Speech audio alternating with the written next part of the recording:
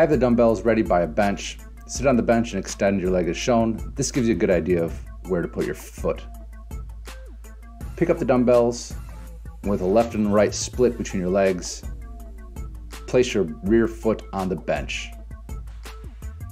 Keep your chest up and sit back as shown. You want the dumbbells to travel up and down. You notice in the bottom position there's a big stretch in the hip flexor of the rear leg and a big bend in the knee on the front leg. You may want to put a wedge under your front foot or even a plate so you can get a deeper stretch in that knee.